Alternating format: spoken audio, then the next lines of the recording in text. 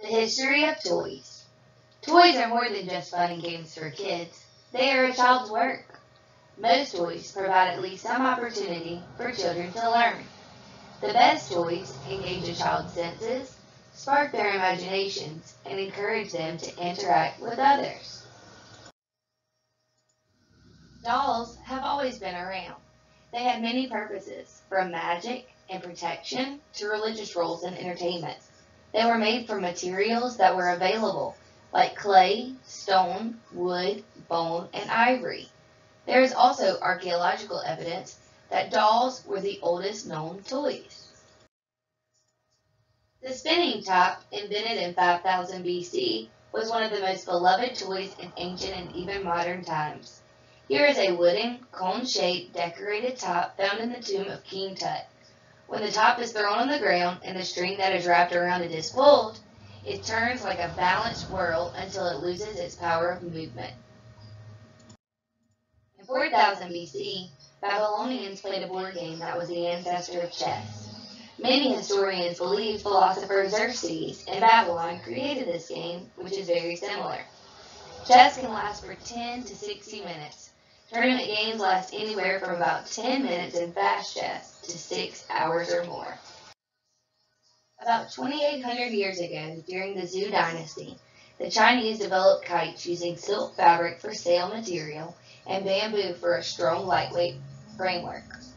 Kites have been used for human flight, military applications, science and meteorology, photography, generating power, and aerodynamic experiments. Many countries have made the claim to the invention of the yo-yo, but documented evidence is lacking. Historians argue that the yo-yo is Greek in origin. It was repopularized in 1929 by Donald Duncan, and on April 12, 1985, a yellow plastic Duncan Imperial became the first yo-yo in space. Ancient Greek children played many games and toys that children today still play, from hiding a fistful of fingers behind their back and having their friends guess how many, to toy horses. Toy horses have evolved with technology where they can trot on their own. They are still a favorite today. Early examples of playing cards can be traced to India, Persia, and Egypt, but most experts agree that playing cards originated in China, alongside games such as dominoes and mahjong. The Chinese invented paper and printing. There are similarities that exist between today's cards and decks that were made 800 years ago. In 1743, the first recorded use of roller skates was in a London stage performance, as seen as in the first image. The inventor of this skate is unknown, but in 1760, the second pictured skate was first recorded by John Joseph Merlin, who created this primitive inline skate with small metal wheels. The world's first commercial jigsaw puzzle was a map puzzle made in the early 1760s by a young London mapmaker named John Spilsbury. He mounted a map of the world onto a hardwood board and carved out the shapes of countries to create what he called a dissection. This dissected map is still a favorite puzzle today. The idea for the kaleidoscope came from Scottish scientist David Brewster in 1816. He was studying many aspects of physical sciences, including polarization optics and the properties of light, when he invented the kaleidoscope. He named his invention from the Greek words kalos, meaning beautiful, eidos, meaning form, and skopos, meaning watcher. Therefore, it means beautiful form watcher. The bicycle is something that has been developed over time. The first was created in the 1860s. The velocipede, or bone shaker, was a two-wheeled bicycle with pedals and cranks on the front wheel. It was known as the bone shaker because the combination of a wood frame and metal tires made for a very uncomfortable ride. Did you know that the teddy bear was invented in honor of President Theodore Roosevelt? It began when Roosevelt was on a bear hunting trip in Mississippi.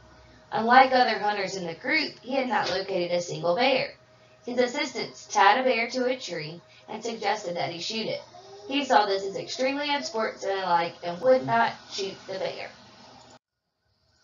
In 1902, Benny and Smith developed and introduced the Say All marking crayon. Then Benny, working with his wife, developed its own famous product line of wax crayons, which it sold under the brand name Crayola. Faced with the challenge of building a structure that could withstand the powerful earthquakes that regularly shook Japan, Frank Lloyd Wright sketched an ingenious design that relied on a system of interlocking timber beams that would allow the hotel to sway but not collapse in case of a tremor. The hotel was never built for cash flow, however, Lincoln Logs were. Navy mechanical engineer Richard James invented the slinky by accident.